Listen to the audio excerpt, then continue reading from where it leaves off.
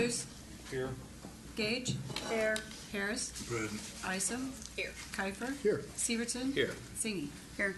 Please join me in the Pledge of Allegiance. I pledge allegiance to the flag of the United States of America and to the republic for which it stands, one nation, under God, indivisible, with liberty and justice for all. Thank you, everybody.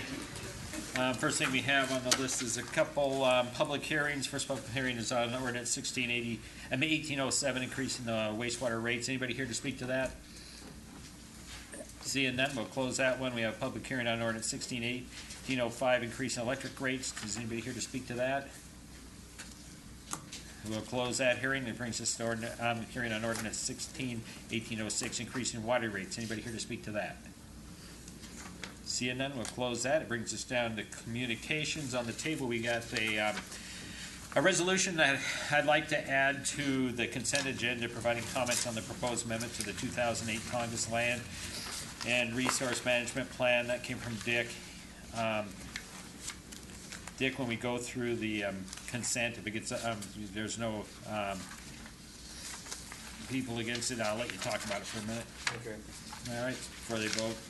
We also have an update from the borough's vote on cigarette tax, and we have a lay on the table on telecommunication on access from Nexus Pool.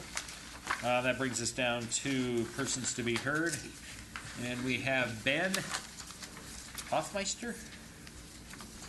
Hopefully I pronounced that correctly, or close.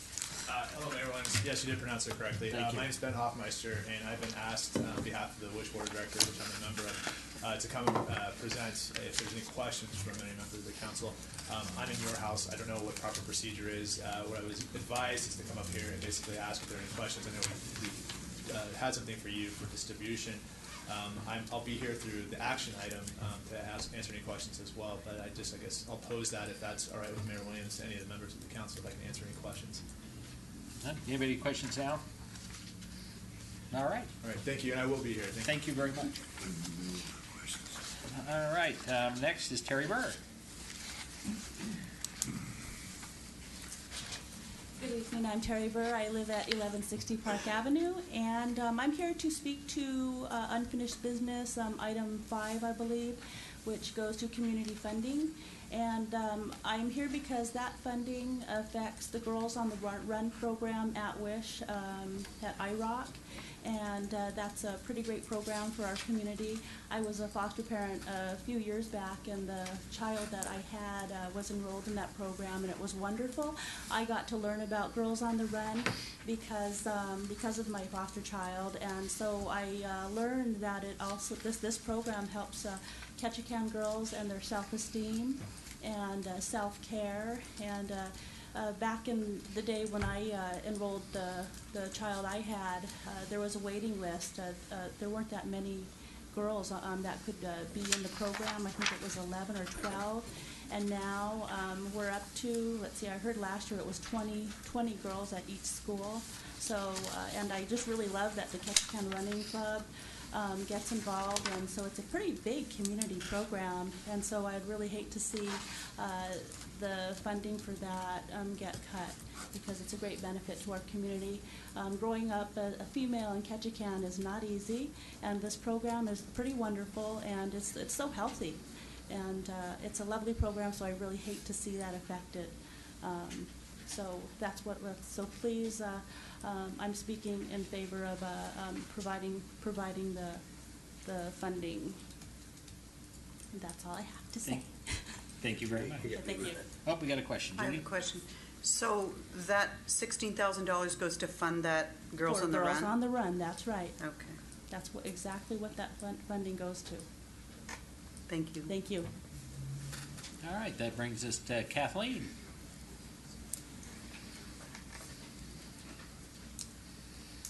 Hello, my name is Kathleen Light. I'm the director of the Arts Council. I just want to give you a quick update on what we've been up to. In the month of January, our gallery exhibit was Sounds Abounds, a solo exhibit by Ruth Eddy. It was a visual exhibit of sounds that she's been collecting over the years.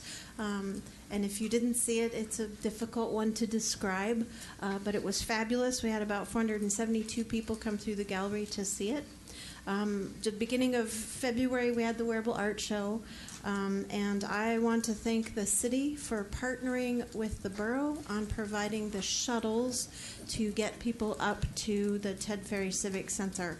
About 345 people rode the shuttles, and what we noticed is that one family member would drop off the rest of their crowd and drive down the hill, get on the bus, and come up. So it was really efficient, allowed a lot of people to get up there, and I just want to thank you very much. About 1,700 people went to the Wearable Art Show. There's about 200 volunteers that participate in that, and that wouldn't have been such a success if people couldn't have gotten there. So thank you so much for making that happen. The Wearable Art Show gallery exhibit is up right now in the Main Street Gallery. We have about 17 artists in the gallery. Those pieces are selected by our gallery committee from the Wearable Art Show, and they're selected because they have some sort of extraordinary either material or craftsmanship or so clever that you wouldn't, and you may not be able to see that from the audience. So those pieces are fun to look at up close. So we invite you to come and check those out. It's absolutely worth the time. That comes down at the end of February. We just started our Saturday morning art class, our spring art class. This has been going on for about a year. This is our second session. Laura Kanunen is the teacher. We have two sections, 1st through 3rd grade and 4th through 7th grade. And the 1st through 3rd is full, and we have a few spots for the 4th through 7th. So we're hoping to fill those up as we go along. Our Arts Uncorked program is going strong. We've had to add encore classes to each one. This month is Watercolor with Marilyn Lee. The first class is tomorrow night, which is full. And the second encore class that we needed to add is next Friday, and we're almost full on that one too. So definitely hitting the bell with the community with that program. Basic Arts Institute. I hope that you remember our Basic Arts Institute a couple years ago. The Arts Council applied on behalf of Ketchikan educators to bring the Basic Arts Institute to Ketchikan. This is a program administered by the Alaska Arts Education Consortium, which is a nonprofit, statewide nonprofit, and they provide this program to communities all over Alaska. It is an expensive program, but what they do is give educators, first of all, it's a chance for continuing education, which they all have to keep their certification. But it provides an opportunity and tools for them to incorporate arts mediums, and creative thinking into any curriculum, and they do it very well. So we have been able to get a CrossFit Fund grant for $10,000 to help pay for this. The Ketchikan Wellness Coalition is going to partner with us, and the school district is going to kick in if we can get 15 teachers to participate, which should be pretty easy. So we're really excited about that. We're going to do that in June right after school lets out. And that's all I have. Any questions? Bob? Yeah, where is that Saturday morning class going to be held? It is in our classroom, which is in our lower level. So right now, the gallery, if you go over there, we are using every square inch of that space pretty much every hour of the day. So those kids fill up that little tiny room downstairs and have a blast. Thank you. You bet. Thanks, Kathleen. You bet. That brings us down to Nora DeWitt.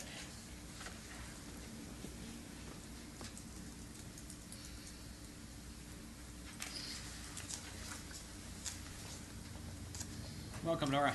Hi, I'm Mary Rose and council members. First of all, I'd like to thank you for your past support of WISH funding. That it has helped our prevention program quite a bit in the past, and we sincerely appreciate that. I'm here to speak in favor of the funding for the WISH prevention program, and I wanted to share a few things with you. At present, should you approve the funding for the $16,500 for WISH. That's going to cover roughly 40% of the program costs. So you can see the impact that that's going to have on our prevention program.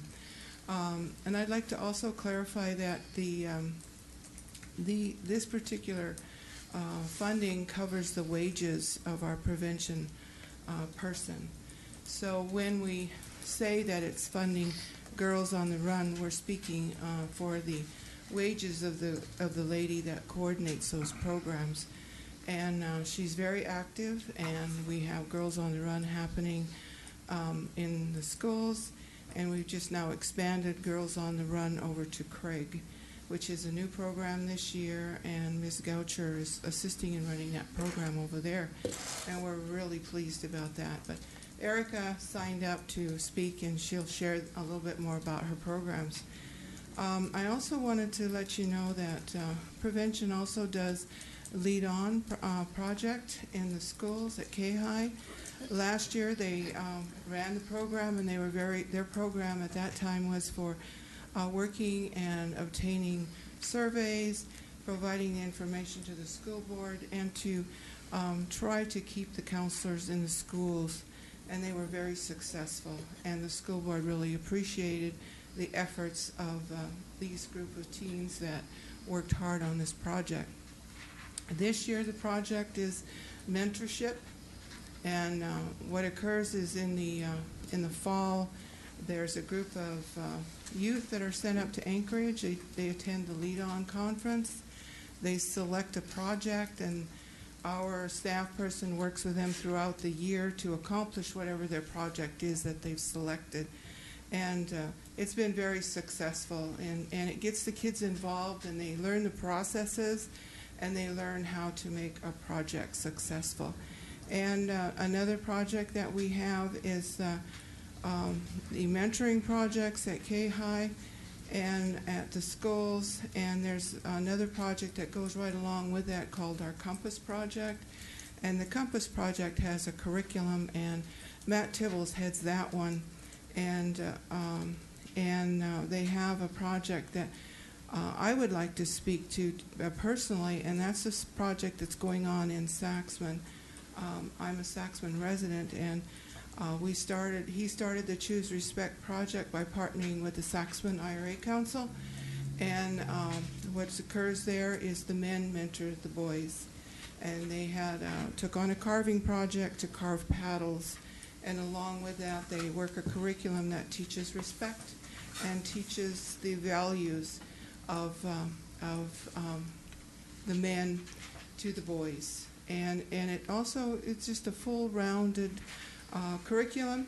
And that Compass Project is led by the state of Alaska, and I'm very proud because my daughter Cheryl DeWitt is one of the ones who worked that curriculum up when she worked at WISH.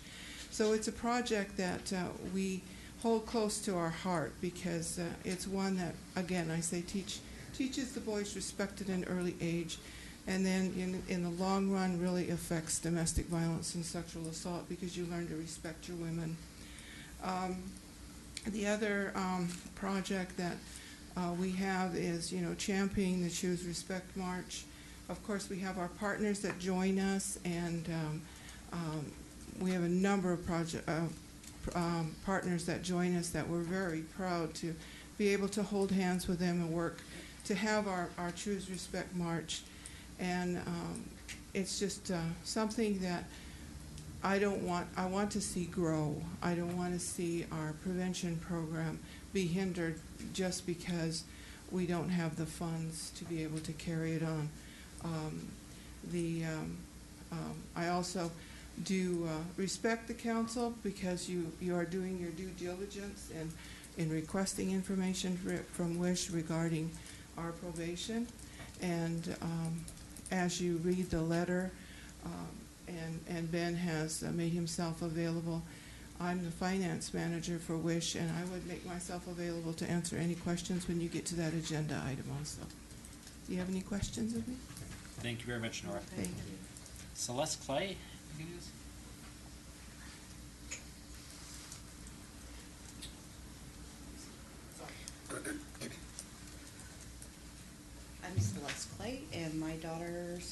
used the Girls on the Run program through I don't know what to say. It's an amazing program, and I would hate to see that it doesn't continue to function if the monies aren't there. So I hope y'all continue funding us. Thank you. Thanks, Celeste. Sean McFarland.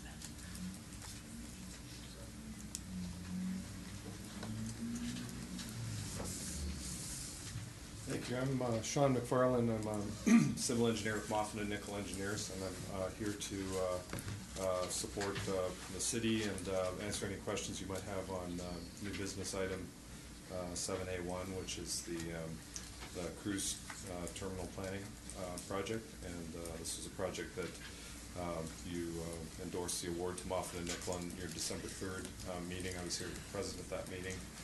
Subsequently, spent time with Steve Corporon with your cruise agency folks here, and January 13th we spent a day walking the docks and meeting to come up with a scope of work, and have put together a proposed scope of work and contract, and here to answer any questions you might have towards that tonight. You bet. Stick around and see if we have any questions. Will do. Thank you. Thanks, Sean. Keith Smith. Good evening. My name is Keith Smith. I live at 1260 South Street, and I'm here representing Southeast Alaska Independent Living. SAIL believes, as many in Ketchikan do, that our taxi system, companies of taxis, provide an essential part of our transportation infrastructure, and we believe that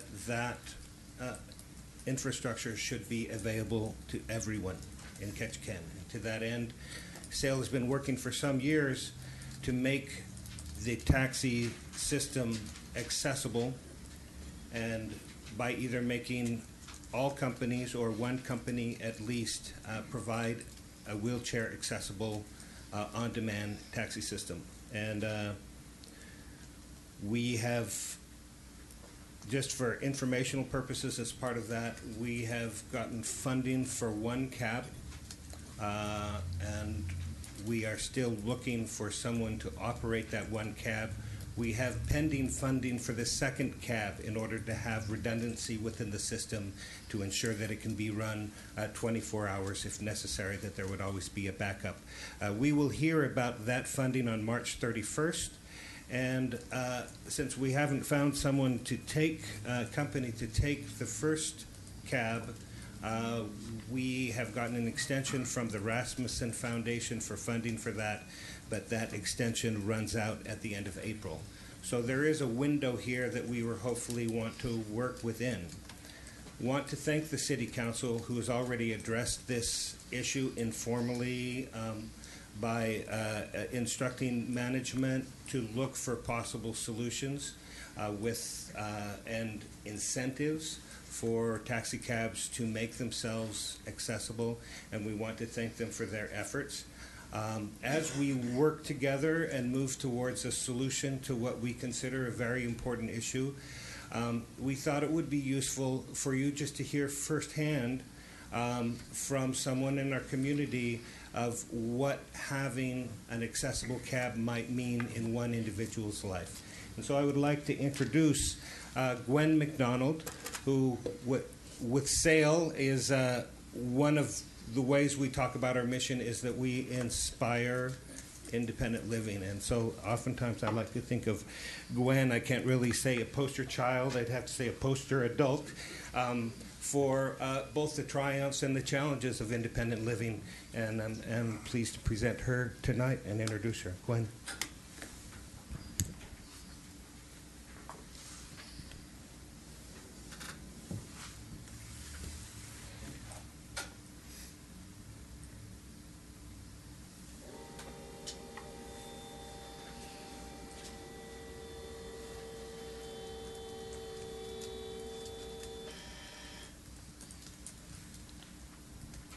Thank you.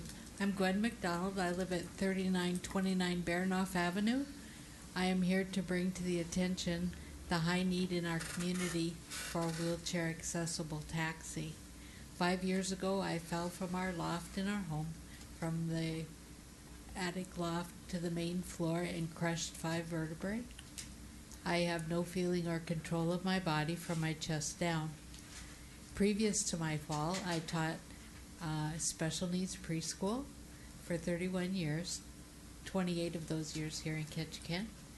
And in addition to that, I also worked for Community Connections part-time for 23 years. I was unable to continue these careers and life choices because of my physical limitations, as well as losing a good part of my social and daily life activities. For a brief time after my return to Ketchikan after medical treatment for a number of months in Seattle, I was able to access the wheelchair accessible cab that was operated briefly by a yellow cab. I lost many, even most of my chances to participate in these everyday activities and that most people might take for granted. These activities would include simple things like running to the store. You know, here's the dinner. Whoops, forgot the main component. Well, how do I get that? Attending church activities, getting to the hospital to visit, or even more poignantly, the morning my husband had a heart attack, and I didn't have transportation to get there.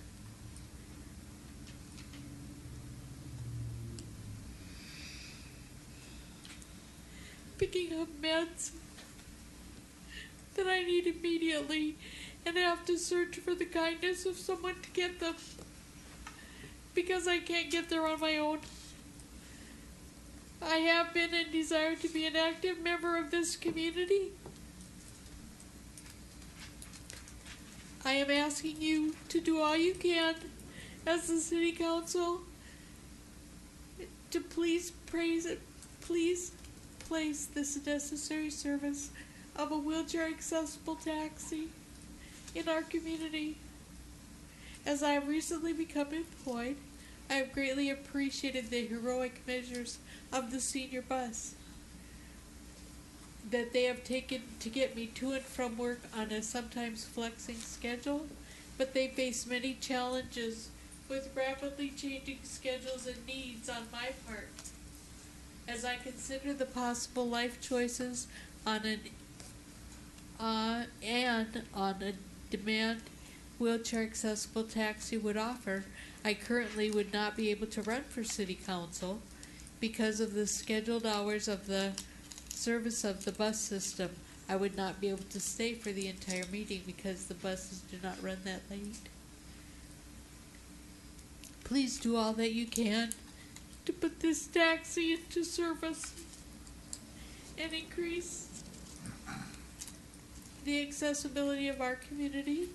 I am asking to do all that you can as the City Council, as I have recently become employed and want to stay that way, and also I want to be part of the community. I don't want to be the odd duck. Thank you. Thank you, Gwen.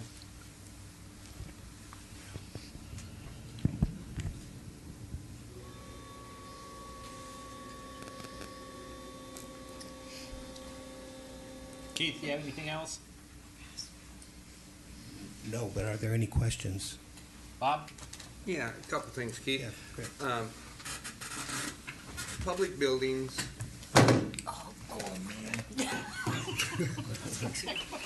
Public buildings and public transportation such as the bus, are they required to have ADA compliant? As they purchase new or build new? The ADA mandates that public transportation systems by Title II be accessible. In a recent ruling by the Department of Justice, and I got this information from the ADA hotline, they ended up ruling that the taxi cab system in New York had to be accessible, had to be an accessible system, because it was the city of New York that was regulating the taxi system. So there is the opinion, and it's important for you to consult yourselves about this, and even with your own legal advice and your own lawyers. But there is the opinion that because the city regulates the taxi system, it should be treated as a Title II entity that absolutely should be accessible. And of course, like everything else, that is up for discussion and debate. What we are eager as SAIL is to so much of accessibility in our community, a lot of times is people coming together and problem solving and coming up with win-win solutions among everybody, and not necessarily using the ADA as a hammer. But we feel in this particular case that many of the objections for providing this objections to providing this service do not stand up under scrutiny. And I hope that we can collectively come to a way, both with incentives and ordinance, to ensure that this service exists. Thank you, Bob. I don't know how many years ago, but they rolled out 2 cabs with chairlifts in them. Mm-hmm. Presently, those aren't operating? There was one cab that was operated by Yellow Cab, and they operated it for a certain period of time. SAIL obtained the funding and leased the cab to Yellow Cab. Yellow Cab then declined at a certain point to continue the service and returned the cab to SAIL, and it is now part of the accessible taxi system in Juneau, which is now in place. So Juneau does have accessible cabs. We then, having gotten funding for an additional cab, were seeking for a company to lease that and to agree to operate it. It looked for a while that Yellow Cab might take that on. They then backed out, and we are still looking for a partner. So what we have is one cab that we could buy tomorrow once we found someone to receive it, and we have another grant in with DOT. An accessible cab system for Ketchikan was the first priority on the consolidated Revilla Consolidated Transportation Plan of this year, and so that stands well. And we have another DOT grant along with funding from the Rasmussen Foundation that we're looking for the second cab, and we will hear about that funding on the 31st of March. Any other questions, Nick? Yeah, Keith, Yeah. when you say leasing, do you mean you get money back from them for using it, or you're just, or it's a... Well, what all that SAIL wants, no, we're not getting money back, but what we need is the agreement in giving them that they are going to be used. So it has to be a contract where they are committing to providing the service in exchange for it, rather than just giving it to them. So that's really what we're looking at, is someone to operate them, and there would be terms of agreement to ensure that in exchange for this community resources given to them, that they fulfill their part of the bargain. Kenneally? What's been the hurdle on that, as to why they don't want to do it, or why they've turned in the cab Well, previously? and this is something that I'm sure management here will have a full report on, and them talking to them directly. Just the things that there's 2 things that I've heard.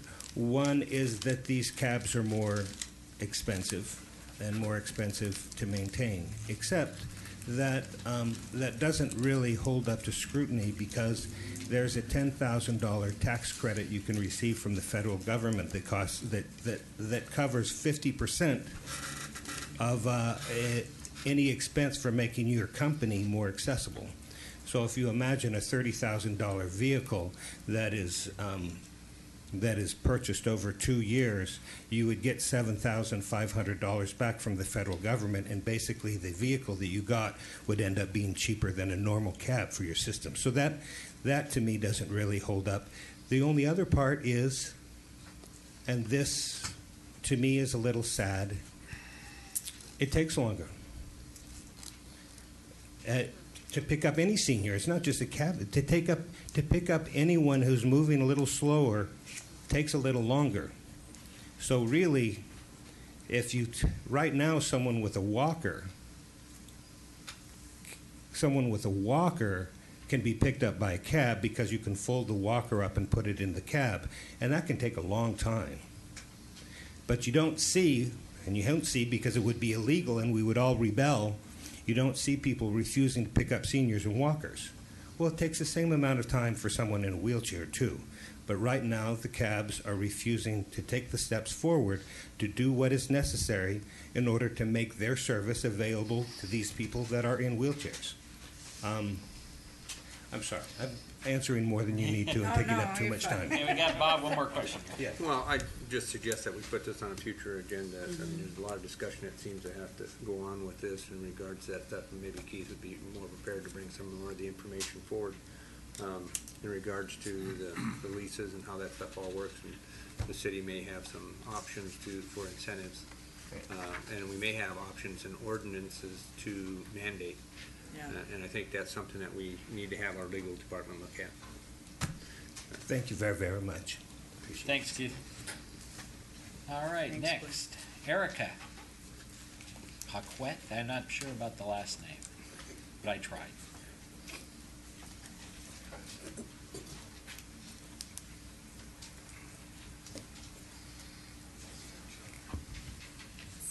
Erica Paquette, and I am the Prevention Outreach Advocate for WISH. The grant funding that you guys provide goes specifically to my position, so I'm just here to talk a little bit about the programs. Everybody has already talked about Girls on the Run, so that's like our flagship for my position program.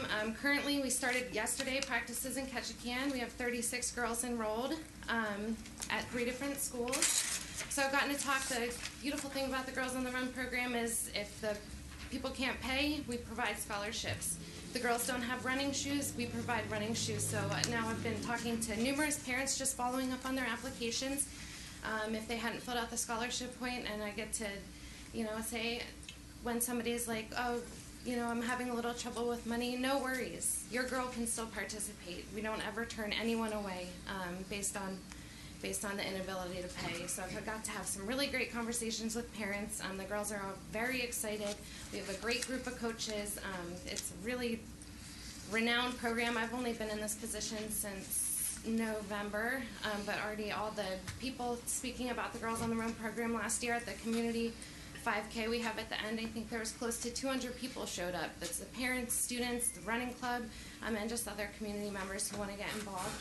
It's an empowerment program. It teaches girls all about self-esteem. It's for the ages of 3rd through 6th grade at that time, right before these girls are going to middle school, trying to get them to learn about what they're good at and what to love about themselves before they get hit with the peer pressure to become somebody else, to become some other girl that society wants you to be instead of the girl that you are inside. So it's a really positive program. People can't say enough about it. The people who have done it, come back year and year and tell say, I remember that program. I remember my coaches. It's an all-around great program. And like she said, we expanded to Prince of Wales this year. We have 18 girls. Not a lot of opportunities for activities over there, so we are very happy to be able to move over there. We have a great group of coaches, a great coordinator who volunteers her time to help me out with getting all that together. We have 4 girls that went up to the lead on this year, and their goal, we wrote a grant got awarded a $2,000 grant to start a peer education group here in Ketchikan. They're really excited about it. We're going to start a peer education group that's going to be lasting from year to year. It's going to be another prevention tactic. So we have a lot of adults that are telling teenagers what they should do, but the new prevention is to have the kids empowering the students themselves to talk about dating violence or contraception or suicide prevention. So we're starting this peer education group. We're going to expand. Hopefully we'll continue on in the next year and get a lasting program so these students can be empowered to take the healthy choices, spread that throughout their community, and it also gives another aspect to the prevention where you have the youth talking to the youth, so you have that in with the at-risk youth who might be turned off by hearing another comment from adults about what you should or shouldn't do. So we're really excited about this. Our grant, what we are told by the people who gave it to us, was one of the best in the state. They selected 3 groups. We were one of them. So yeah, we're really excited about that. Last week I started a group with girls in middle school at Revilla. So that's going to be a bi-weekly thing where we just meet and again talk about whatever they want to talk about: bullying, social media abuse, technology abuse, sexting. I did a little informational survey just anonymously to see what they thought. 2 of the girls answered that they, and I don't know which 2 was anonymous, have attempted suicide, who know people who have committed suicide, who feel like they have problems that are unsolvable. These people they don't have enough adults in their life that they feel like they can talk to. So the Prevention and Education Department, that's just one of our goals, is to be another person in the community that these students can feel safe to talk to safe to get real information about too, because when you are getting information through the school district, a lot of times they have their agendas and they can't talk about this or they can't talk about that. Well, we kind of have the freedom to say, okay, these are your options. We don't tell people what to do as advocates. We're just there as another source of information. They talked about the Compass group. We're looking to expand that and modify the curriculum. It is written for males, but we're hoping to start it really soon with females as well. And another thing about the Girls on the Run program, it's 2 hours after school, 2 times a week, and we're really trying to hit with all our prevention are these at-risk youth. So the way I see it is these girls are going to, Girls on the Run, this might be 2 hours that they don't have to go home to an abusive household or a parent who is drinking.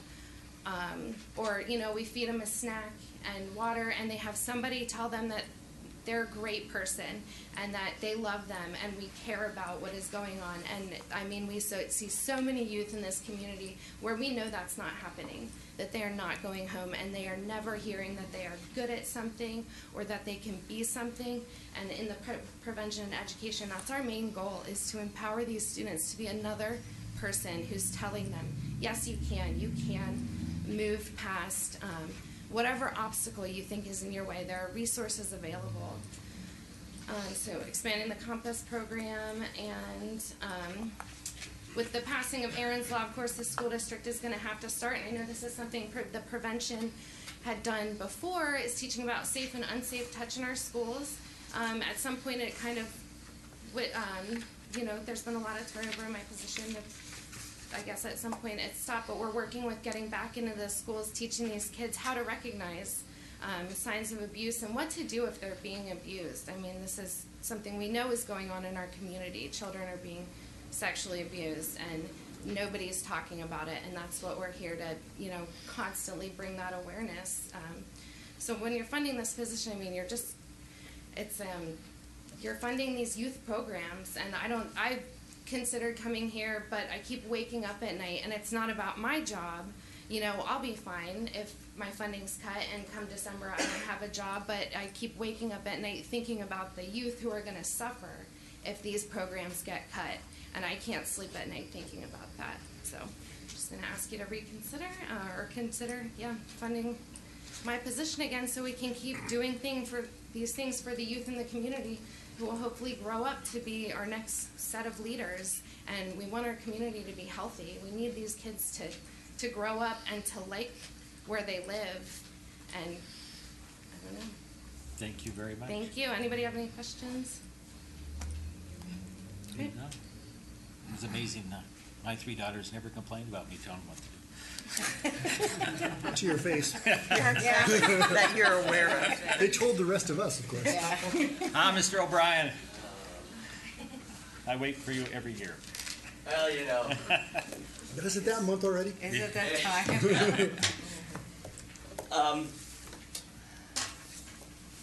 Top of the evening to you all. My name is William O'Brien, and I live at 1428 Ferry Chasm. That would be in Bear Valley. My request to you is very insequential to what I have sat here and listened to. And I had a little spiel about, I'll be wearing the green, but you'll be talking about smoking of the green. But I'm not going to I would never bring that up. Careful.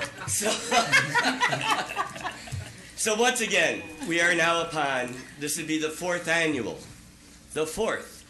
St. Patrick's Day Parade held in Ketchikan, Alaska. And as I see it, I don't think any other city in Alaska actually has one or promotes it. So this will be the fourth annual. I request on the date of Sunday, March 13th. And the reason why it's Sunday is St. Patty's Day is on the 17th, which is Thursday, and it's a leap year, and blah, blah, blah. I'm not ready to ask Carl or anybody to shut the streets down on a regular business day. And we've been very, very fortunate in the last 3 years to have it on a Sunday. So it will, and I'm not changing the route like I've done the past 3 years. So it begins, if you could, at 2 o'clock, berth 4, run down and end up at Salmon Landing. Just like we did last year. We bring in, once again, some entertainment from Seattle that will be playing at one of the local taverns in that area, Salmon Landing, and that. And so it's 2 o'clock. I think we counted, the parade last year took about maybe 20 minutes. And it, but this year I think it might be 25 minutes. One of the things that, as far as the theme of the parade, I really want to promote the First City Council on Cancer. See, here you go. I have been blessed with a little bit of Hodgkin's and went through some things, and everything is great on my end, but it has really truly opened my heart with what this city and First City Council on Cancer, and also the people who have dealt with cancer, survived cancer, lost people for cancer, all that. So we're going to have a bunch of survivors and things like that. It's really, that's going to be my theme. And I'm not sure how we're going to call it yet. It'll be fun, like I wish I had cancer. I don't think that's going to be the one. But we're working on that. And, but the one thing is we'll all have little green ribbons to, acknowledge. And actually, Hodgkin's lymphoma is the green ribbon, as well breast cancer is. I realize that there's every different type of cancer has different type of colored ribbons.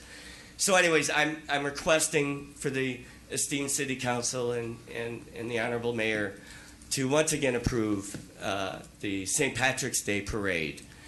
And if there's any questions, I am here. And I don't see any questions, and we'll make sure you talk to the management, and we'll get it taken care of. I will send him all the information. I will also discuss it with the Chief of Police. Thank you. And we'll involve the fire department and all that. So thank you. Thank you very much for your time. I appreciate it. See you, Will. Cheers. Gigi.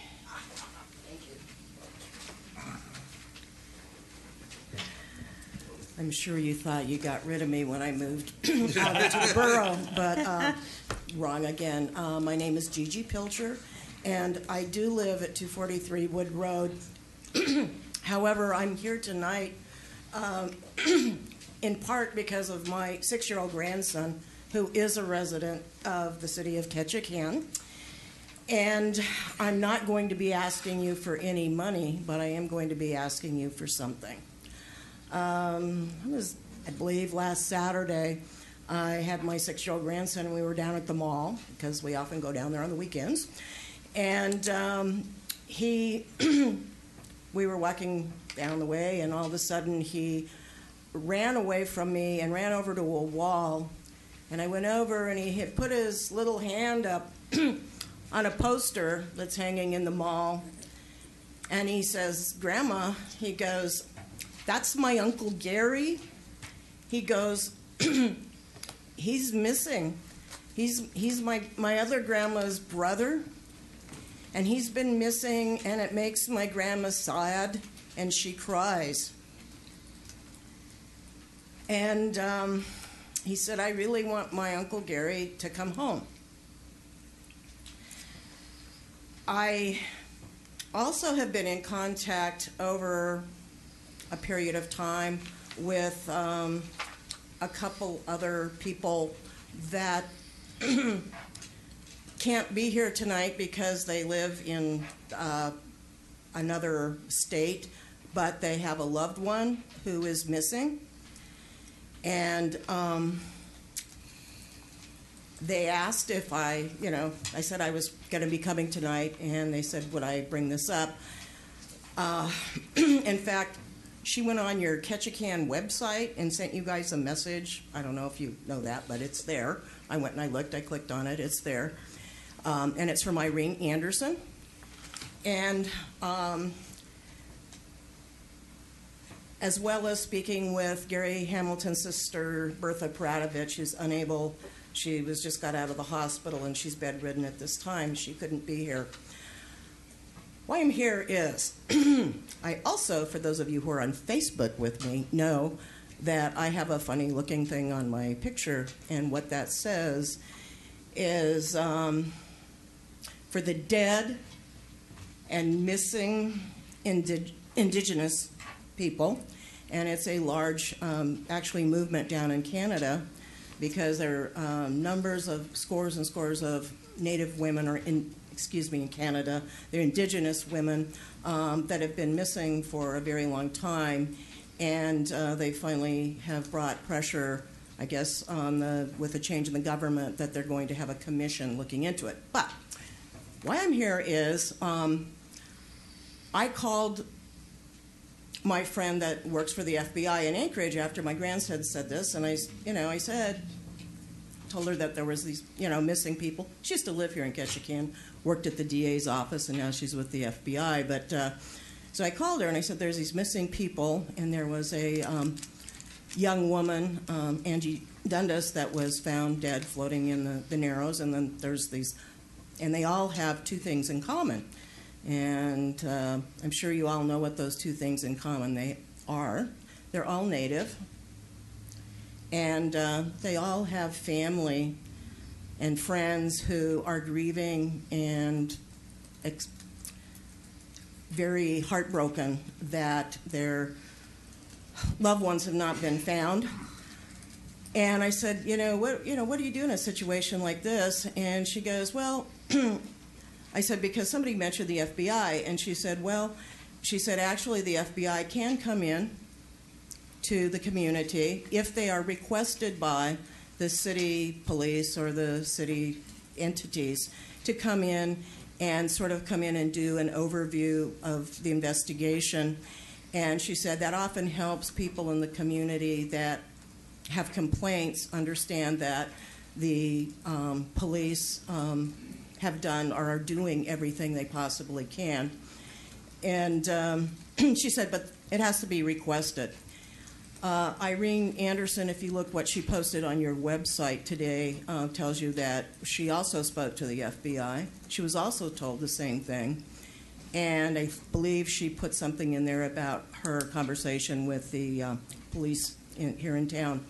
Now, in fairness, I have to say this is no criticism whatsoever of the Ketchikan Police Department or the Alaska State Troopers.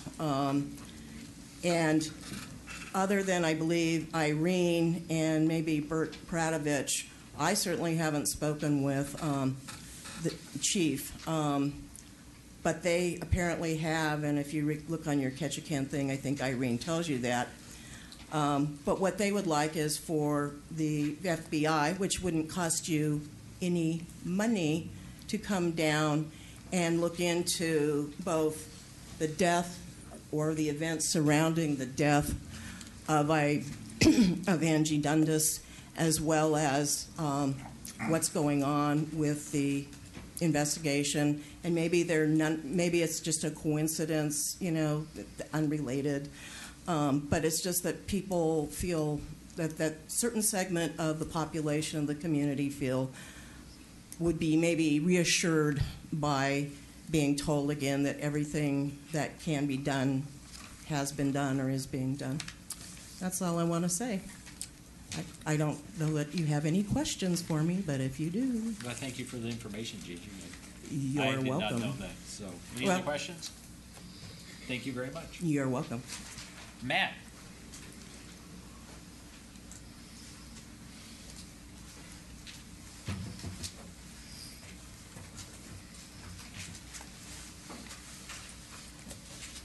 Oh, more handouts. Like you think I know you guys like to read. Goodies. I stopped reading 10 minutes ago. There ain't no pictures. Thank you. There's pictures on the next one. Thanks, man. Dave hurts lies my all the brain. time because he reads more than all of us combined. I'm making multiple rounds. Let's see pictures of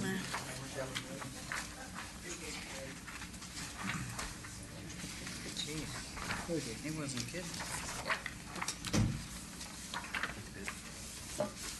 Sir.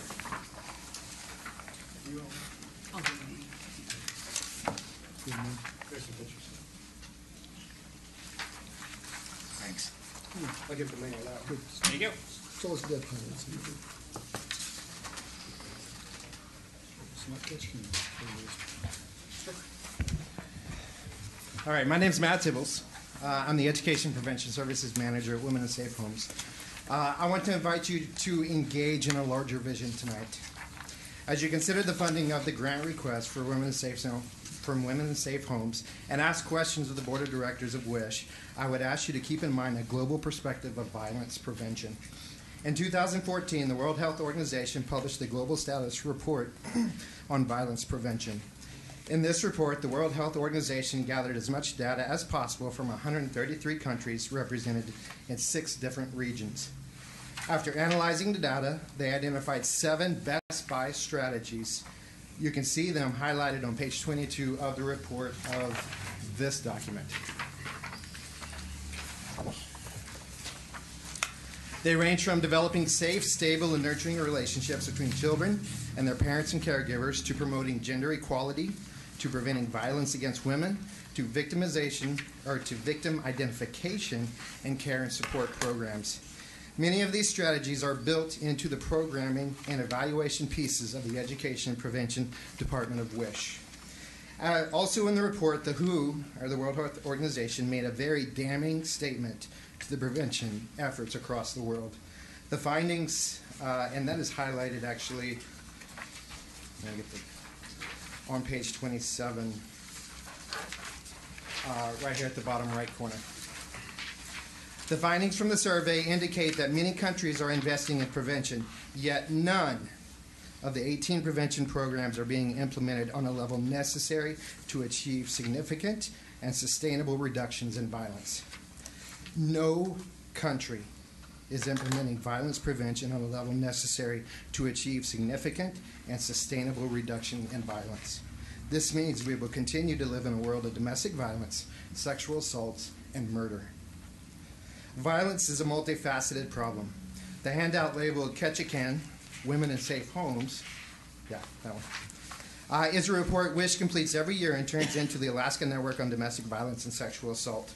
This report is compiled from other reports, is compiled along with other reports from around Alaska and used to show the state legislature how important education and prevention is to the state of Alaska.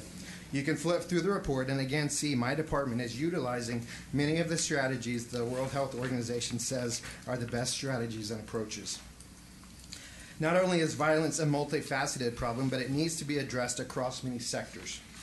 I want to highlight the many community partners we collaborate with. If you flip to the 3rd page of this WISH document,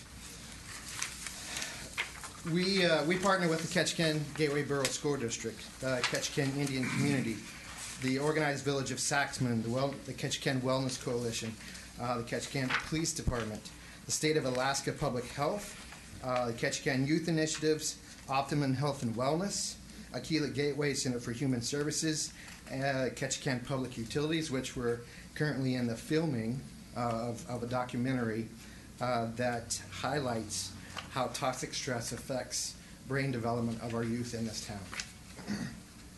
One of the newest community partners for the Education and Prevention Department is the Alaska State Troopers. Captain Duxbury attended WISH's annual meeting, and after my report to our membership, approached me to set up a meeting so that we could discuss how WISH's prevention efforts could partner with the Alaska State Troopers. Both WISH and AST are excited about the new partnership and the positive effects this will have on our island. As you have seen and read through the probation items from CDVSA, you can see none of them involve the Education Prevention Department. Yesterday at a meeting with the Ketchikan Gateway School Board, Gateway Borough School District, CDVSA representatives and myself, we were talking about prevention efforts across the state of Alaska and our efforts here in Ketchikan. After the meeting, a CDVSA representative stated the education and prevention efforts of WISH are ahead of the efforts in most of the communities across the state of Alaska. Even CDVSA acknowledges and praises the prevention efforts WISH and our community partners and our friends are doing. I want to invite you to dream again. I want to invite you to dream of a world without violence, where statements from the World Health Organization that say we are not implementing prevention on a level necessary to achieve significant and sustainable reductions in violence no longer can be made. I believe one day we will end violence. I believe in a world where love, respect, and dignity will be our core values. And they will help us direct all of our interactions with other humans. But in order to make this world a reality, we have to do the hard work today. Today, we have to make the prevention of violence a priority, and you can help us by granting our grant proposal. Thank you for your time and your consideration. Any questions for Matt? Thank you very much. All right, anybody else here to talk to the council? That was everybody that was on the list. Come on up, sir. How's it going? I'm Sven Westergaard, 3720 Alaska Avenue. Just came up to say hi. I'm tell you about myself. I'm fourth generation Ketchikan boy. Born at Ketchikan General Hospital, October 9th, 1984. I work for KPU Telephone, and I plan to stay here. Plan to have kids here, God willing. Folks have their way, it'll be soon, but hopefully not. But anyways, nice to meet you all, and have a good one. All right, thanks. Anybody else?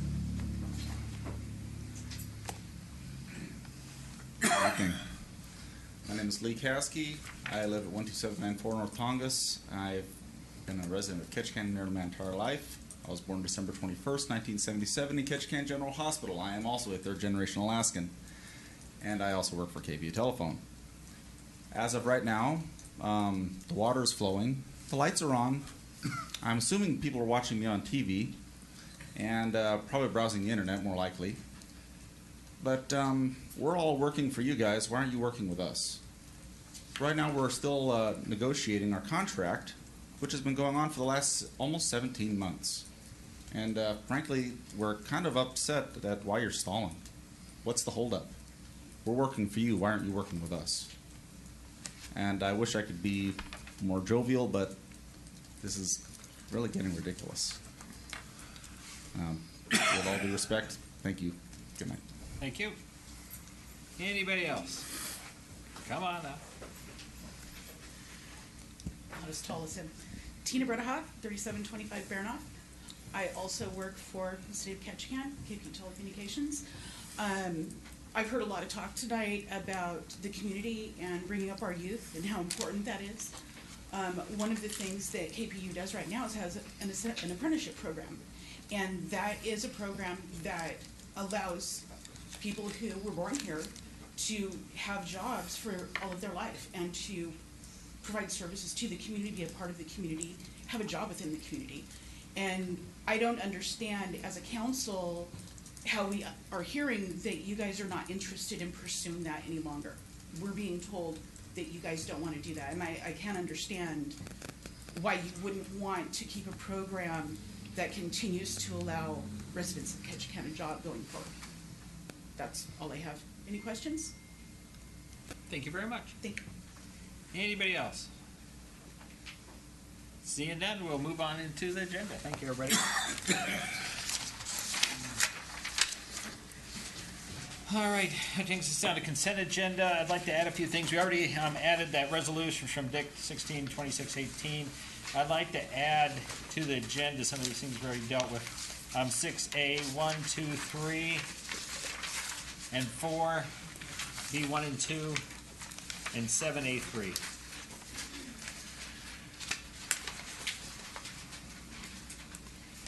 Seven, 7A3. And then on the unfinished business, I have them all but 5. Okay.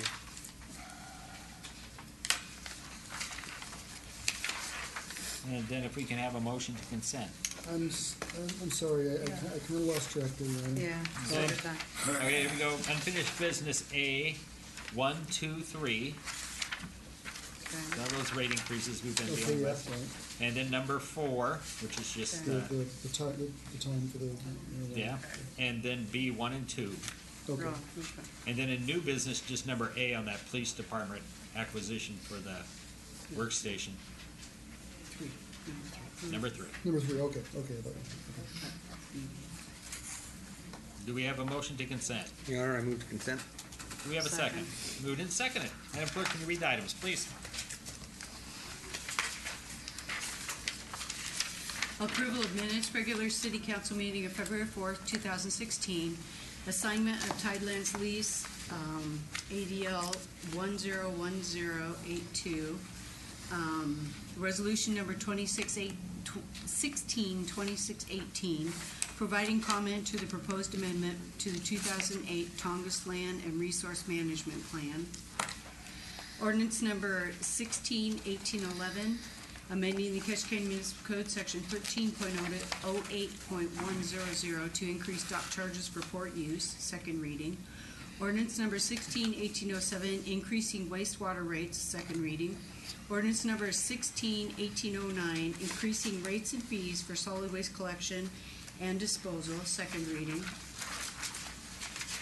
Ordinance number 161812, amending chapter 5.20 of the Ketchikan Municipal Code, currently entitled Alcoholic Beverages, to change that title to Regulation of Alcoholic Beverages and Marijuana, second reading.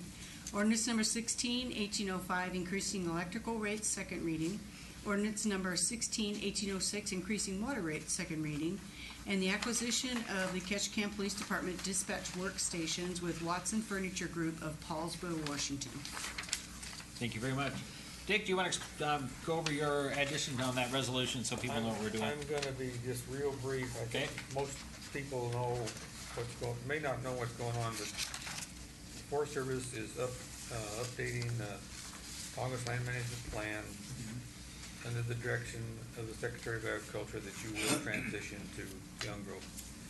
And there's a number of issues in there that I guess I identified, the borough identified, the miners identified, and the Forest Association identified as problems. And without going through all of them, I think they're pretty self-evident. If you've got a question, yell at me, but it basically deals with mining, renewable energy, and the inventories and so forth, and economic analysis of the timber side of it. So we'll see if we get any action out of them. I don't know. Thank you, Dick. Anybody else? Call the roll. Harris? Aye. Ziggy? Yes. Severson? Yes. Kiefer? Yes. Gage? Yes. Isom? Yes. And Coos? Yeah.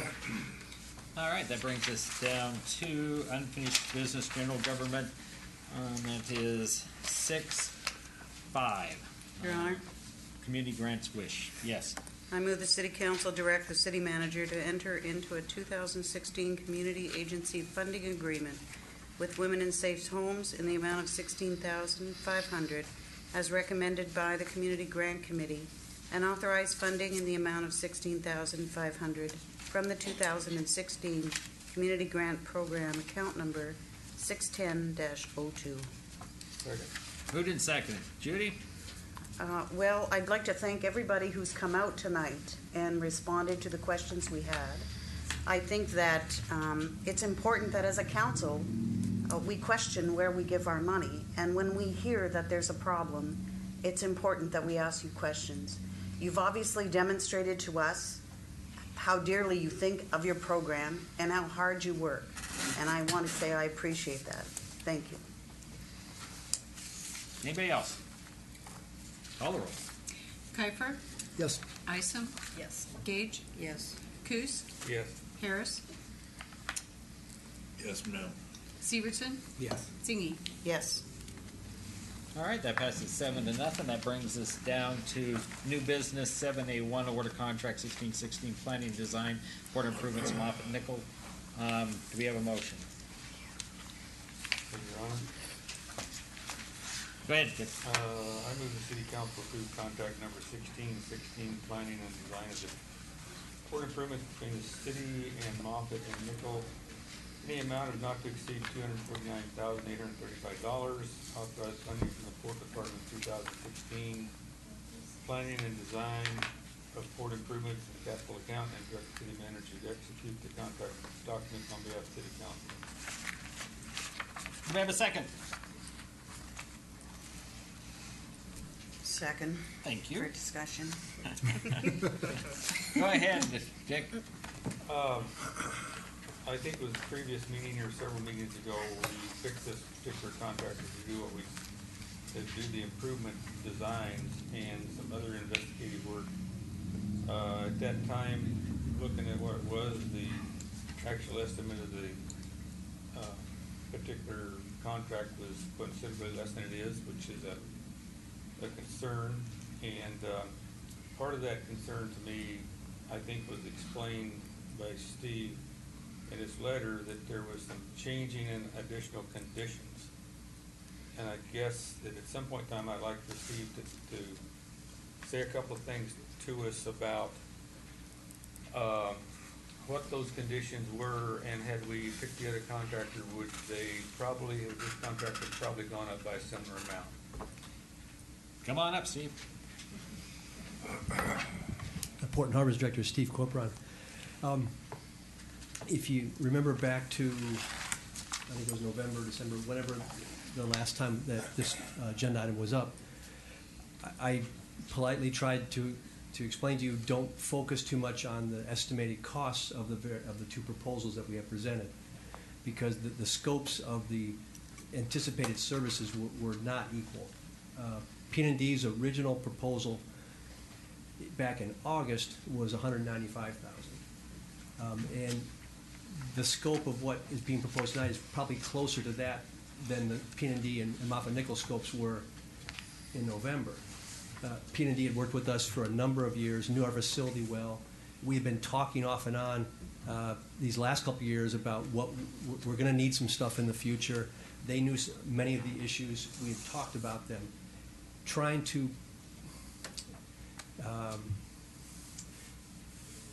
put all that in a request for proposals is difficult without going on and on and on.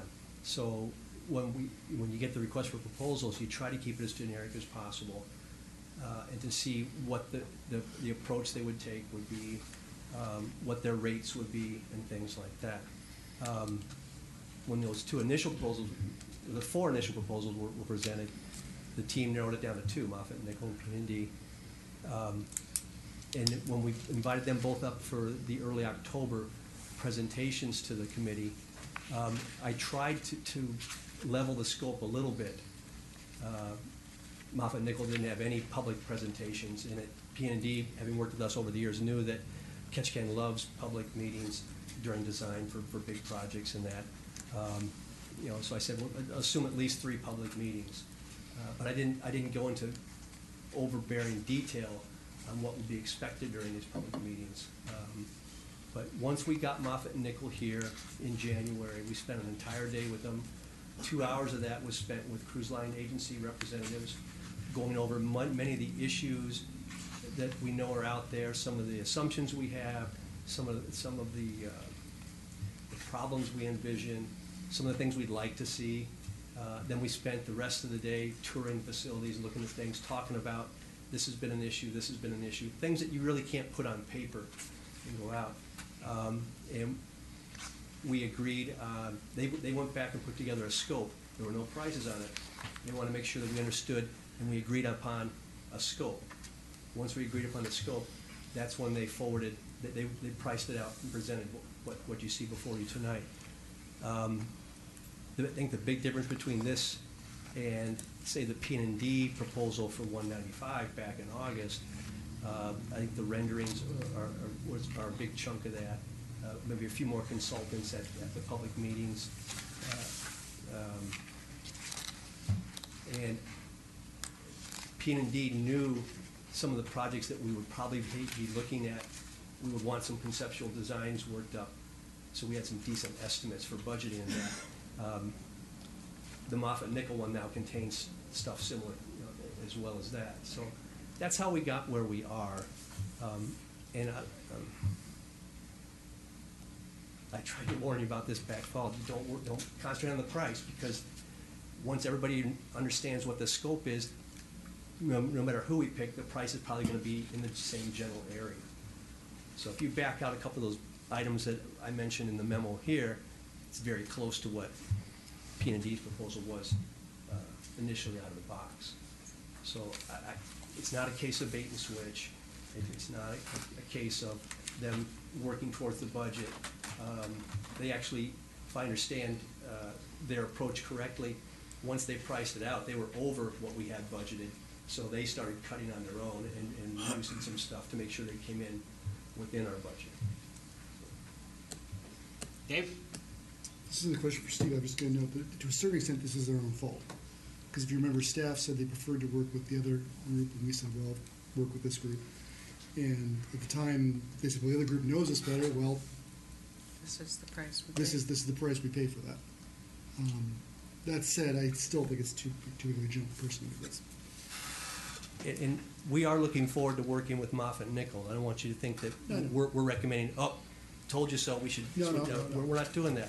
We've had some good conversations working up, and there's been some good ideas exchanged, and I'm looking forward to getting something going. What I don't want to see is this dragged out. So that's why we kind of threw some numbers out here tonight. So I would at least hope to walk away tonight that if you don't want to go with 249 and what they've laid out here, give me a number so that we can get something going without dragging this out another month or two. We're going to start missing some important time periods here, come April and May. So. Anybody else? Bob? Yeah, I don't particularly care for this. They came in at 130,000, and you add another 10,000. This is over 100% higher than their original bid. Much different scope, though. They should have known more about what the scope was. When we looked at the two proposals, it was pretty obvious to me that P&D, because of their experience here, knew more about what was going to be asked for in that proposal, and they were at 195.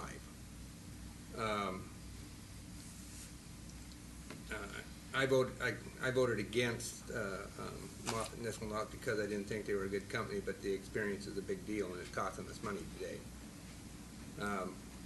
I can't support the 249. I don't know what we're going to get at, but I guess I would have thought it would have been a closer number. The guy tells you he's going to do the work that you proposed for 130,000. I know there's going to be things added, but when it comes up almost 100%, that's unreasonable. Judy? Yeah, I voted for Moffett Nickel because I thought, that fresh eyes would be great. But fresh eyes for half the price, I'll go with the old eyes. I mean, that's a lot of money. And it's not that I don't think that they can do the job. It's just when you bid 133 and you come in almost, $100,000 over that, I just don't think we should go this route. Dick? Yeah, I think a number of us, like Steve said, we looked at the price. That was nice. But we also said to ourselves we need to make a change in who the contractors are. And I think the question I asked of Steve back there was if we have dealt with the other contractors, does the price come out about the same? Because they did talk about additional and different scope of work. So I guess I don't feel bad about the price. I don't like the idea went up. But I think we also probably know on these types of contracts, it's gonna go up or down depending on what we stick in the contract. And so I guess I think that we ought to get this thing moving, otherwise it's just gonna drag out another, however long, I don't know. But, I'm comfortable with this thing because we started out this way. I agree with Dick, because when we talked about new eyes, which I have no problem, I remember doing this before, one thing I've warned you, the price never changes, it's always gonna be, close to the same. I would recommend it if you guys do go with this, that we take that 31,000 out. I don't think that's a problem, even though the management's recommending against it, so. Dave? I was just going to say, there's, there's up and then there's almost 100% up. I think that's the problem I have. If we come back with a number of closer to 200,000, I feel a lot more comfortable with this. Should we do an amendment, or what do you suggest? You guys can make amendment, do what you guys want. I'd just take the 31,000 out, but. Maybe you got it. Dick? Yeah, I'd make an amendment to take out the 31,000. I think we can probably deal with it. And if we see there's a problem, we can deal with that from that standpoint there. But I think we try to get this back to $130,000. The scope of the contract goes all the poop, and we're not going to get the job we want from the contractor. So that would be one. Do we have a second for that first? Is there a second for that amendment? I'll second it. Thanks, Dave. Anything else, Dick? No. Anybody else on the amendment? Your Honor, for clarification, you can vote on the amendment, and you can vote on it. Okay. Correct. Anybody else on the amendment? Call the roll. Severson? Yes. Coos? Yes. Zingy? Yes. Harris? Yes. Isom? Yes. Kiefer? Yes. Gage? Yes. All right, that took 31,000 off it. Anybody else on the main motion before we vote? Call the roll. Zingy? No. Coos? Yes. Kiefer? No. Harris? No. Severson? No. Isom? No. Gage? No. All right, that fails 6-1. You get Bob?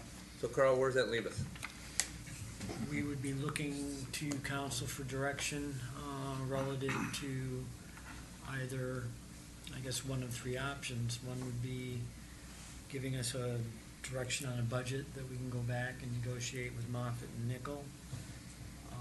If there's an inclination to start the process all over again, that's another option the council has.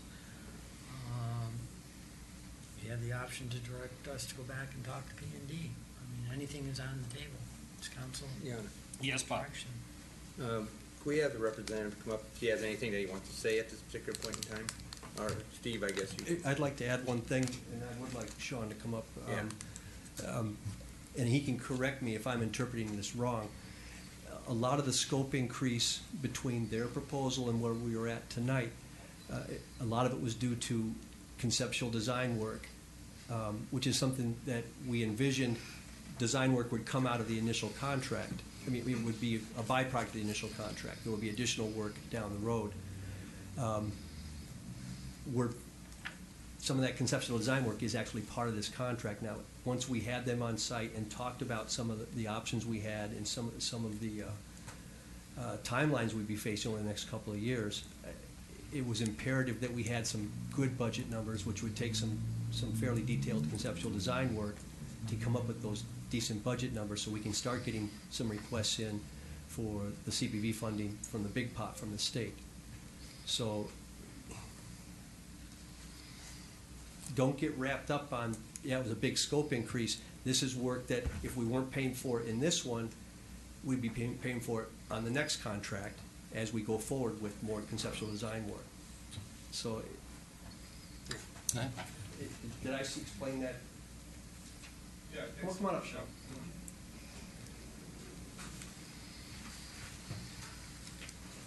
No, I agree with everything that Steve said, and I understand the council's concerns, and it does appear to be a significant increase in the budget for the work. There is a significant increase in scope as well, as Steve has alluded to a couple times. We've during the December 3rd meeting, I believe the figure for the budget for this project, as well as some of the ideas of this conceptual work, was discussed. So that was out in the open, that it was you were looking at about a $250,000 project. So when Steve asked us to come to town in January, and we did that on our own nickel, we brought our 3 subject matter experts to town to do the scoping meetings with the city and with cruise line people. We left town with the intent of putting together the scope in about 2 weeks, and came to agreement up front with Steve that we'd like to. There's 2 ways you can do these kind of things. Either you say, okay, do you want to outline the items you want in the scope, or would you like us to try and build a scope that is of best value to the city within the budget that's already been put out, kind of publicly in the open? And Steve and I agreed, let's take a look at the second tact, and what would you guys recommend? And following the meetings with the cruise line agencies, we did come back with a scope of work that we felt that we could get done within that budget. Gave it to Steve, as he said, without the cost, to make sure that we had the right level of effort. It seemed to be the right level of effort. We priced that out and came out to around $270,000, and we've elected to make some concessions on our part. Our subject matter experts, some of whom are coming from the East Coast, will be traveling on their own time. I will be traveling on my own time. We're only billing you part of our travel costs to bring that down to the figure that you have in front of you, and that's just a gesture of our eagerness to work with you and to help you come up with this. And then I guess I would just wrap up by saying that we are very eager to help you with this project, to work with you. I'm very eager to work with Steve towards negotiating this down to whatever scope and budget you would be comfortable. I think it would be a significant challenge to bring the scope that we now feel that is the right level of effort down to something like the $130,000, which was based on the initial RFP. But I would like to ask for the opportunity to work with Steve and staff to negotiate something that will be to your satisfaction. Thank you very much. Thank you. Yes, Bob. Steve, is there any money that times out on this as we move forward? Is there anything that we have to be concerned there? No, this is not with grant funding. This is with Port Enterprise funds. So there's no timeout on the funding on this. The timing was just, I know, as we start slipping, a month or 2 here and there, turns into a year when things don't line up as far as getting projects started. And do we have some direction? Your Honor. Yeah. Yeah, I would still like Steve to go back and work with him a little bit. We've talked about taking the $30,000 out, which was, I think, appropriate. And if we can go back and bring us back another proposal, I'm not saying that we're going to throw the baby out with the bathwater or anything like that. It's just that I hate to see a situation where it seems like the contractor lowballs the number either due to unanticipated cost, not knowing the project or whatever that is, and then we come back with a significantly higher number, and that concerns me. And so I'm not opposed to going back and I guess I didn't have enough explanation of. I thought we were comparing apples and apples when we went out with this thing, and if we weren't, then I was, I guess, I misunderstood that. Council, do you have any problem with that direction? Do we want to give them a number, though? I would like to give them a number of around 200,000. I'd go with that. Dick. Well, the number with the 30,000 out is about $200,000. It was 220. I think all we're doing is delaying this. I mean, I can't reconsider, but it's been pretty clear to me that we want this work done, and this is what it's going to cost. Whether we could whittle it down, I guess we could whittle it down, but it's still within the budget. And whittling it down is, I guess it's one meeting away. We could have something come back, but we want the job done, this is what it's gonna cost. Well, agenda statements are due to Carl Tuesday next week, so this is not gonna be on the March 3rd meeting. Plus, I'm not gonna be here for the March 3rd meeting, so it'll be the March 17th meeting. It may be later than that, because I will not be at the March 17th meeting. Your Honor? Yes. Katie, if I asked for a motion to reconsider, would we take that up today?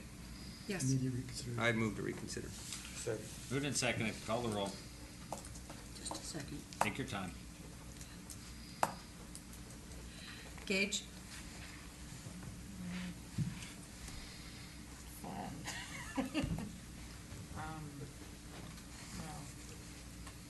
Harris? No. Isom? Yes. Kiefer? No. Coos? Yes. Severson? Yes. Zingy? No. Yeah, it fails. We have direction, at this point, we've got up, given a direction to come back, around 200,000. Does anybody have a problem with that? No. All right, let's start with that and see what you bring back. Thanks, Steve. Thanks, Sean. All right, that brings us down to 7A2, contract, hole in the wall, harbor replacement. We have a motion.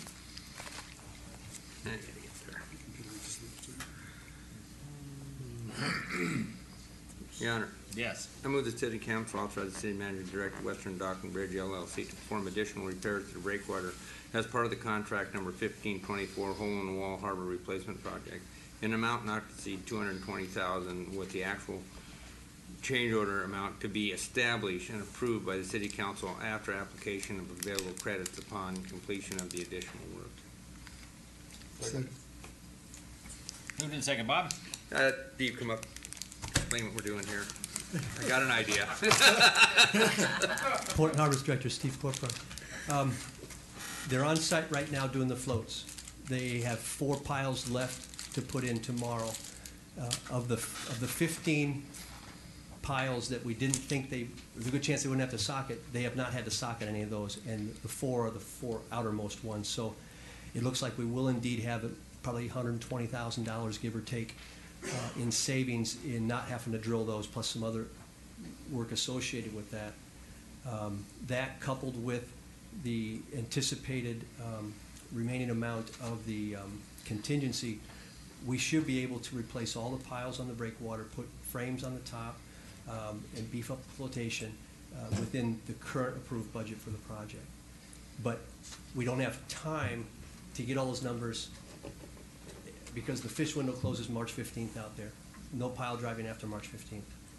So that's why I was seeking approval on the concept tonight and the rough order of magnitude on the numbers.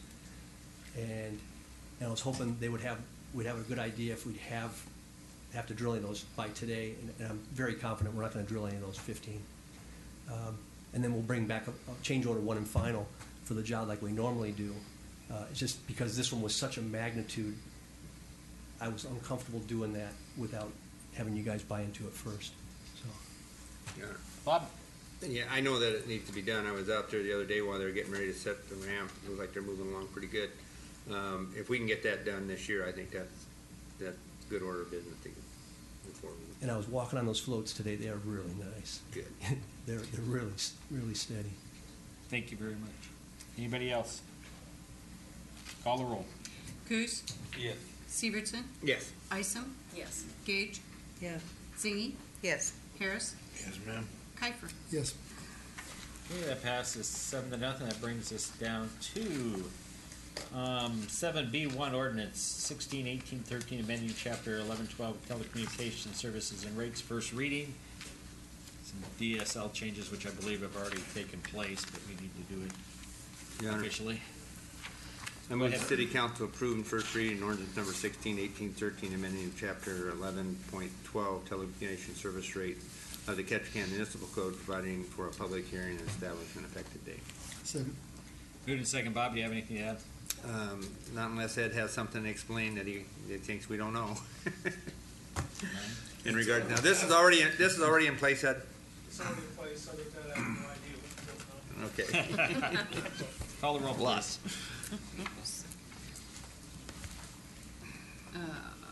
Harris? Aye. Zingy? Yes. Severson? Yes. Kiefer? Yes. Gage, Yes. Isom, Yes. Coos. Yes.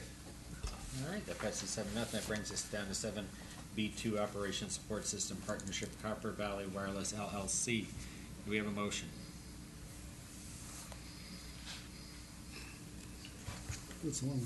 I move the City Council approve a 5-year operations support system agreement with Copper Valley Wireless LLC in the amount of $58,000 plus any time and materials expenses that may be required. Authorize the funding from the Telecommunication Division's 2015 rents and leases infrastructure account number 654.04. Do we have a second? Second. Carl, you want to explain what we're doing here? Ed, do you want to come up? He can do a better job than I can, Mr. Mayor. Ed Cushing, Division, Telecommunications Division Manager. As you know, we operate a 4G LTE wireless system, which we use to roam data for Verizon wireless customers. One of the core pieces of equipment that enables that system to operate is called an OSS, an operational support system. There are 3 LRA companies, just like KPU in the state of Alaska, doing this. We are one, MTA is another, and Copper Valley and Valdez is the third.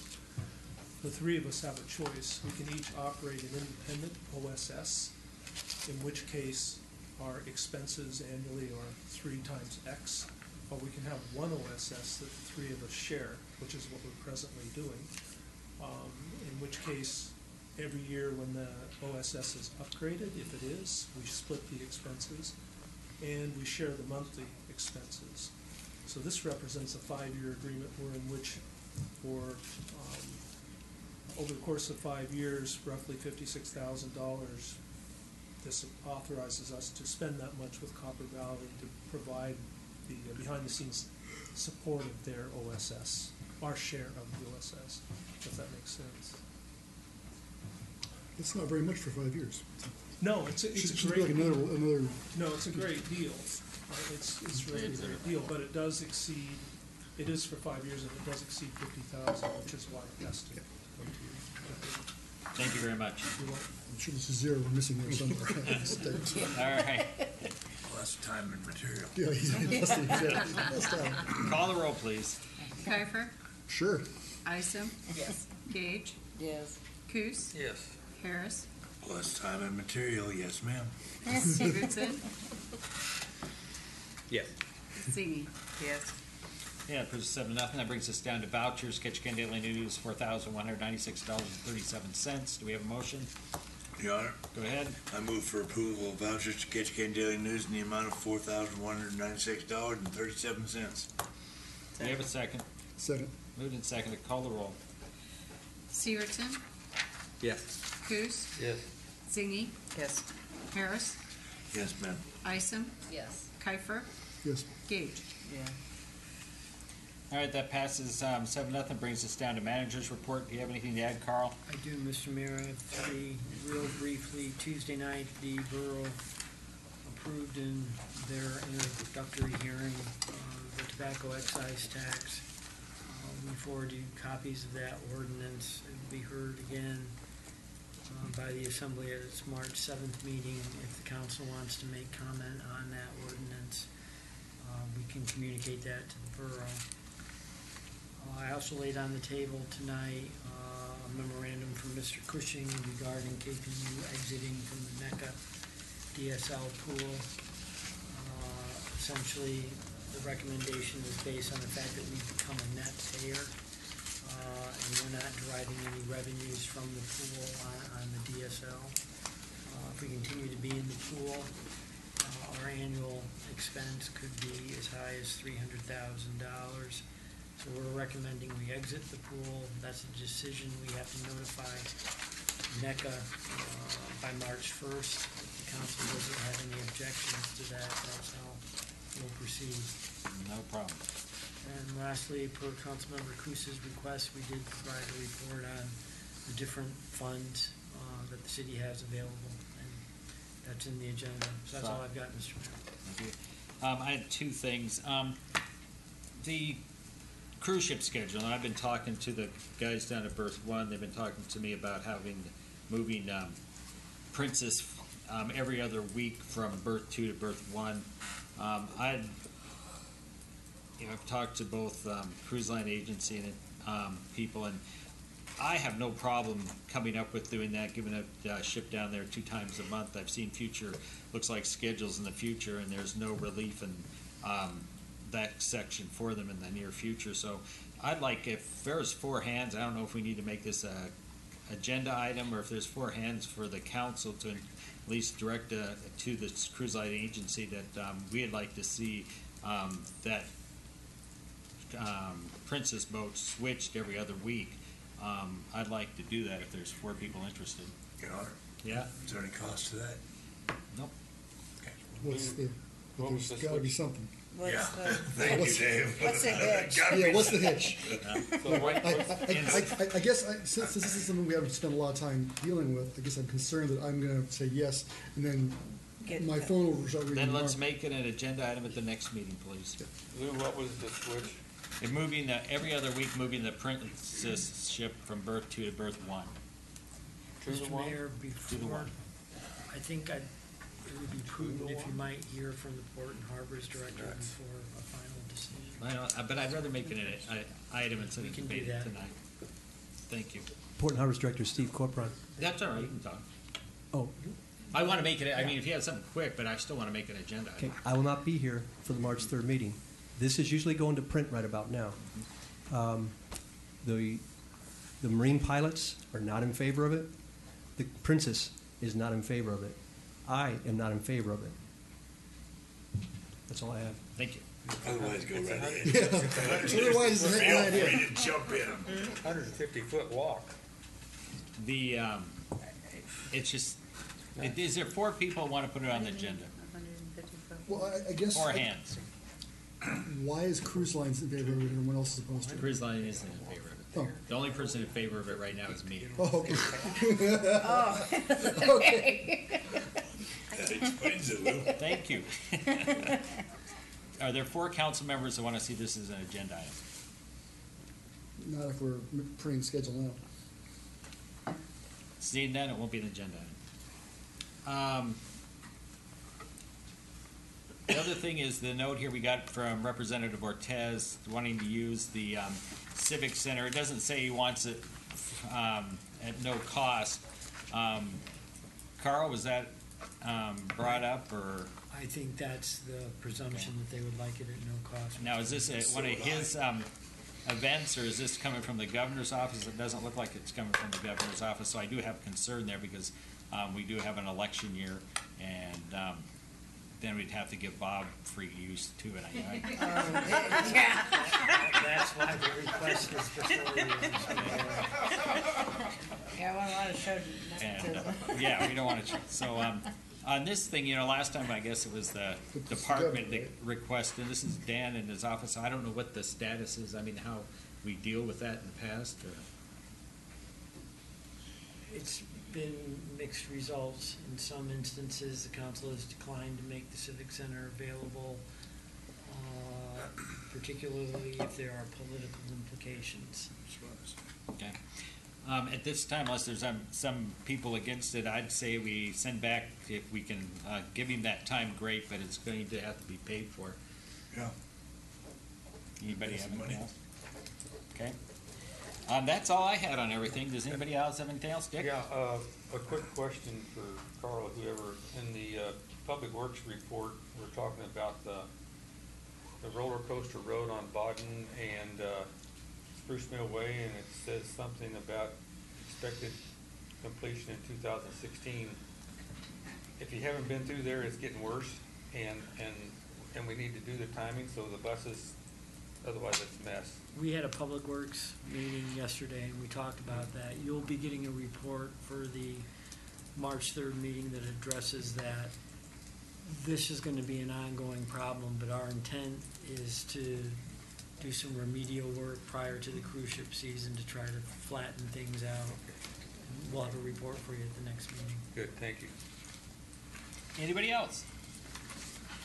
All right, seeing nothing on the manager's report, where's the rest of my agenda? City clerk's file, excuse me. That, nothing, City Attorney's report? Nothing.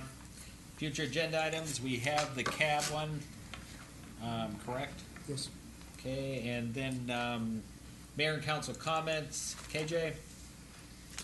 Want to thank, I believe it would be the Streets Department, Public Works, or whoever, for fixing the parking up at Grant Street.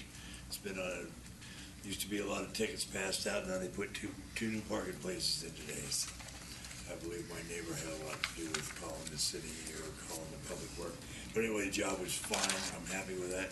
And I'm going to Seattle next Wednesday for a week of marijuana research, just to help out the city. Thank you. Of Seattle? Yeah, of Seattle. All right, Dave? Nothing wrong. Bob? I'd like to thank Gigi for coming forward and talking about the concerns. I've been meeting with a group that's looking at addressing some of this just for an event and closure in regards to the missing people and other issues within the community, domestic violence and drug abuse and stuff like that. The police department did come to that group of about, 15 people or something. I asked them if they'd come and explain where they're at, and they did that. I appreciated that very much. And so I'm sure Carl will talk to Alan about the request from Gigi and figure out what they want to do with that. But, it's a sad thing, and there's no closure for some of those people, so we care. Thank you, Bob. Julie? Just a thank you to everyone who spoke tonight, especially Erica, but she's gone. She's the program director, from what I understand, of Girls on the Run. That's all. Janelle? Yeah, just a thank you to all the WISH people who came out. I've spent the last couple of years working with a lot of those people on their projects and different projects for the community, and I appreciate everybody supporting them. Judy? I'm glad we're putting the handicap taxis on the agenda. I think Gwen's statement was moving, and she works in the plaza, so I see her struggle every day. And I really think that we need to do something about this and not kick the can down the road. That's it. Thank you. Nothing, Dick? Your Honor. Nothing. What? All right. Nothing? Nothing? Yeah, Sure? keep those Do you want folks to think in line. something? You told me I couldn't talk. That's true, I did. But you never listen. Usually. All right. I don't have much. First of all, well, talking about cabs, we lost Garth Bowles this last week. He ran the two of the cabs in town. Condolences go out to the family. They've been here a long time. So that was sad to see. I'm glad it will be on the agenda and we can take care of that. Radio. I can't make it tomorrow. Can anybody make the radio program?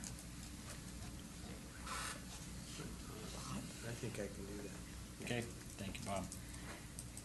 And then on the dock thing, I'll come and push a little harder next year. I really, the way they have it set up, I know it's nice, but we could have done something, but I'm not going to beat a dead horse, but I think this problem is going to, or concern is going to, between some of our merchants is going to come up again, and it's something we should be prepared for to hear. The last thing is, I thought I had another issue. Something with, oh yeah, I was happy to see they have that portable power washer now. I see going around spraying up, cleaning up over by Creek Street and everything, and I'd love to give a list, Carl, to you guys of areas that I see that would be just perfect for that machine. By all And if they can't do it, means. I'll be happy to do it because I love the power wash. It's my Can I favorite take sport. pictures of you doing Oh, I that? love power wash. Buy another Mayor power single-handedly, washer and give it to you. Just in case they need help. Cleans the city up. 'Cause but there's some spots that have always bugged me, and I'll just throw it out there to you guys and see if you guys can hit those areas. But that's a great contraction, and I just love to see it. It just cleans up things. There's a lot of areas and buildings that are needing some cleanup. You know, it's one thing I do down at the Daily News. I try to keep that building looking decent. And I encourage everybody to get out there. I know things are tighter. Maybe not everybody has all the money to do the cleanups and fix-ups, but I hope they do their best. This season has been pretty mellow, so you know, mold and green is growing everywhere. So I hope we can all tackle it this spring and spruce it up before the first of the summer, and our guests start showing up too. So, but just keeping the community clean is a great thing to do for our town. So. That's my soapbox. Anybody have anything else? Do we have a motion to adjourn? Executive session. Oh, do we So moved, let's get out of here. I don't care what he has to say, I want to go home. It's I almost forgot 9 all o'clock. about it. So that brings us down to item number 15. KPUB 1, request for executive session, review of City of Ketchikan KPU L4G LTE wireless network business plan. Do we have a motion? Your Honor. Go ahead. Based on the Assistant General Manager's memorandum dated February 9th, 2016, I move the City Council find it is in the city's best interest to consider those matters in executive session, and that the council go into executive session under KMC 2.04.025A and 1A1 to review and discuss the business and competitive aspects of KPU implementing a 4G LTE wireless network business plan, the knowledge of which would clearly have an adverse impact upon the finances of the city of Ketchikan.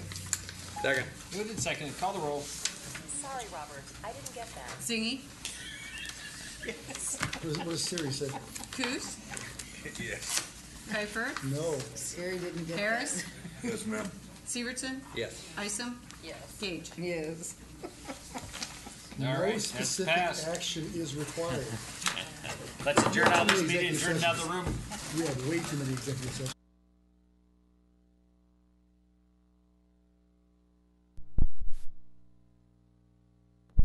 Session at this time, there's no further action.